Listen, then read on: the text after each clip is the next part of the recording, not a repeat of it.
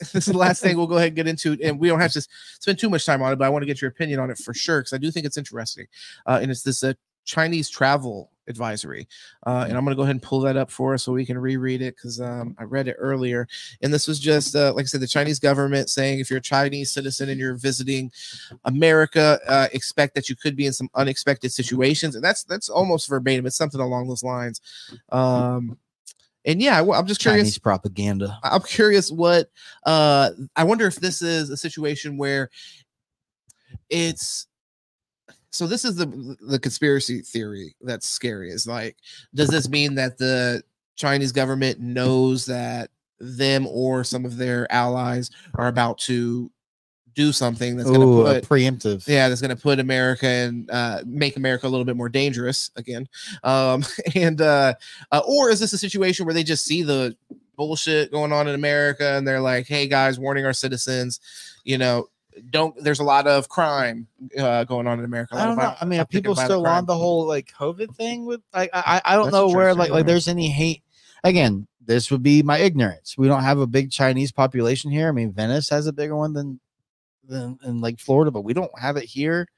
I've never seen anyone like do anything to like, again, this is gonna sound fucked up, but like a Chinese restaurant, like they're popping. So yeah. I don't know. I don't know where they all come from. Let me tell you something. This is kind of interesting. I didn't expect to see this. So there's actually a China travel advisory for Americans. So we have one too. Oh, don't go there. Yeah. So, and I knew that we did this, but I didn't know we had this with China right now. So this says reconsider travel to mainland China due to the arbitrary enforcement of local laws, including in relation to exit bans and the risk of wrongful detention. Exercise increased caution when traveling to the Hong Kong SAR due to the arbitrary enforcement of local laws. Reconsider travel to the Macau SAR due to limited ability to provide emergency consular services. Exercise increased caution when traveling to Macau due to the arbitrary enforcement of local laws. Very interesting. Level 3. Oh, it's interesting because they also have levels on each of these. Yeah. So like a level 3 reconsider for mainland China, a level 2 for Hong Kong, and a level 3 for Macau. So level 2 just exercise like more caution. I think that one did have less on it. Like, yeah. So this just says arbitrary enforcement of local laws for Hong Kong, but the other ones have that. And then they have something else. So Macau has the limited ability to provide emergency services. And then the mainland China, it has the arbitrary enforcement of laws. And then it also says including the relation to exit bans and the risk of wrongful detention. Which an exit ban. So they're saying that like they're going to ban an American from leaving. That's crazy. Yeah. But yeah, I don't find that too crazy. I honestly think if the vote goes a certain way that we're going to get that here. That we're going to get an exit. You can't leave, can't come in, can't leave. Everything's shut down completely. But it just, I don't know. It's always sketchy, obviously. Why? That's Russia. But again, in my opinion, there's countries that you can travel to and just be you. And then there's countries you travel to where I think it's pretty wild that people do, like Dubai, Cairo. Obviously Egypt for the country, but city specific. When you're looking at anywhere really in the Middle East, when people you can't kiss, hold hands, do certain things in public that we do in America, and you're going with your wife to Dubai or Abu Dhabi, and then it's like, my cousin did it, and it's like her and her husband wanted to take a picture and kiss, and they did, and then someone came up. I think honestly this was Cairo. Yeah, no, this was Dubai, and they were like, "Hey, don't do that. Like, you can't do that." But they felt more uncomfortable in Cairo, and they had more like people like making sure they were okay there than they did Dubai. So it's kind of, but it's like, yeah, if you're someone who likes to drink, you got countries you go to, you can't. Russia, why would you go? Yeah. I mean, you see American journalists, American tourists get imprisoned. China, you expect this kind of, I guess, the same thing. So it's like, why? Being mindful of cultural differences wherever you travel and being mindful that they're there. I think that sometimes because of being very empathetic and wanting to understand just people. I mean, me and you get into this all the time where it's like, people are people and stuff like that. You do have to understand that there is a difference, and we are people, and those things are still true, but with the education that they receive is different as a Chinese education. And I mean that from just a state ethics, programming standpoint. Yeah, it's different. And yeah, so when you expect, and the same thing goes here, there's things that you could do in India, for example. Shit in the street. So the things you can do in India. You can do that here in some places. There's some places if nobody catches you, but come on, you're gonna get your ass kicked by just just regular people are gonna kick your ass if they see that. It's just not acceptable behavior from us. But there's other shit that vice versa. Like you said, we go to fucking Dubai and we hold hands, and it's fucking too much. Yeah, that's public display. So it's like, how many people really are why would you? I guess there's interesting things to see in China, right? Yeah. So it's one of the oldest civilizations. But it's like, I mean, I don't know. Anywhere where they're kind of an adversary of the United States, I would assume that like you wouldn't want to go. Yeah. I mean, just like, again, you have people here that when they see somebody who's not from here, they get like their alarms are heightened or whatever the caution's up. So it's like, they're gonna do the same. I don't know, just kind of keep it in safe countries and move on. Let me read a little bit of this summary, and then I want to get into the current one that China has put on America, and then we'll wrap this guy up. So the summary here is this has to do with America's travel advisory for China, so not vice versa. The People's Republic of China, PRC government arbitrarily enforces local laws, including issuing exit bans on U.S. citizens and citizens of other countries without fair and transparent process under the law. The Department of State has determined the risk of wrongful detention of U.S. nationals by the PRC government exists in the PRC. U.S. citizens traveling or residing in the PRC may be detained without access to U.S.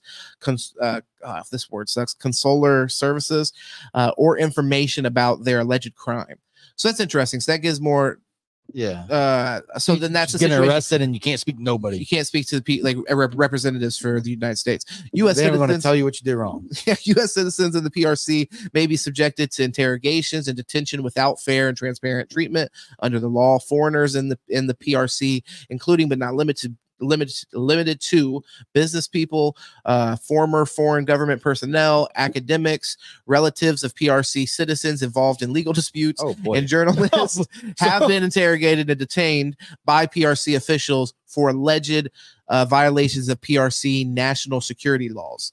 The PRC has also interrogated and detained and expelled U.S. citizens living and working in the PRC. PRC authorities appear to have broad discretion to deem a wide range of documents, data, statistics, or materials as state secrets, and to detain and prosecute foreign nationals for alleged espionage.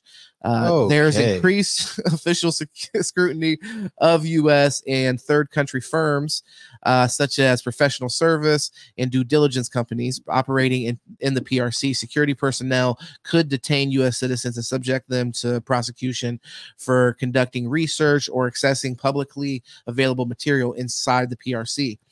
Security personnel could detain U.S. citizen for sending private electronic messages critical of the PRC, Hong Kong, or Macau. In addition, the PRC government has used restrictions on travel and departure from PRC or so-called bans to compel individuals to participate in the PRC government investigations, pressure family members of the restricted individual to return to the PRC from abroad, resolve civil disputes in favor of PRC citizens, and gain bargaining leverage over foreign governments. Might only become aware of an exit ban. U.S. citizens might only become aware of an exit ban when they attempt to depart from PRC. There may be no available legal process to contest an exit ban in a court of law. Relatives, including minor children of those under investigation, the PRC may become subject to an exit ban. PRC government does not recognize dual nationality. Dual U.S. PRC citizens and U.S. citizens. So do not fucking go there. Of Chinese descent may be subject to additional scrutiny and harassment. If you are a U.S. citizen and choose to enter mainland China on travel documents other than a U.S. passport and are detained or arrested, the PRC may not notify the U.S. Embassy or the U.S. Consulates General or allow consular access. So how many Americans do you think are jailed right now in China without like anyone knowing? Yeah. Bro, because like what's crazy is so you want to go to China, you go to China, right? Mm-hmm. Boom. We don't hear from you. Yeah. Yo, like where's James? Right. So I'm dead. So then we had to contact someone at the U.S. Embassy here, right? Like we have to contact somebody, but like, hey, internationally, like we lost someone in China, and then they're going to contact like, hey, do you know anything of this? And then it's China's embassy, and then it's, hey, we don't have to tell you shit. And I guess that is how it could go. This will be the last thing I'll read here. So Xinjiang Uyghur Autonomous Region. This is I'm skipping a part. So this is has to do with demonstrations. So people going over there participating in demonstrations or any other activities that authorities interpret as consulting an act of secession, subversion, terrorism, or collusion with a foreign country could result in criminal charges. So be protest. aware of your surroundings and avoid demonstrations. Don't protest. So Xinjiang anything. Uyghur Autonomous Region, Tibet Autonomous Region, and Tibetan Autonomous Prefectures. So if you're pro Taiwan, done. Well, Tibet and also the Uyghur genocide that's happening over there with the Uyghur Muslims. The shit. See, that's something that I'm not too privy to. Genocide as well. Yeah, genocide's been happening over there for a while. There's a bunch of Muslims. China says there's a lot you just don't know. You know, it's crazy. There's actually a ton of Buddhists that are fucking Muslims up, like killing them. Yeah. What?